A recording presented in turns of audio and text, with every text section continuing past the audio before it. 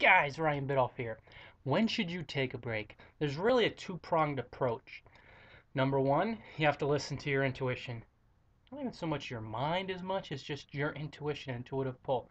Good example, yesterday, kind of wanted to work, but I felt tired mentally.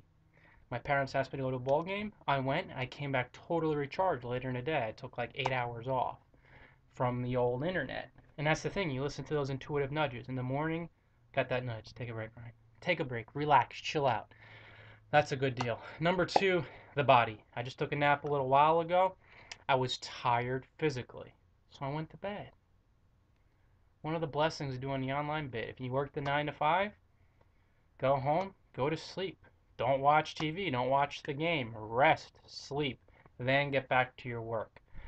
So one day, if you want to, maybe you could do the online gig full time like I do. So those are two examples. Listen to your body and practice listening to it and honoring it, and also your intuition. Leave me a comment below and share this post on all your social networks. I deeply appreciate your support, guys. We'll chat soon.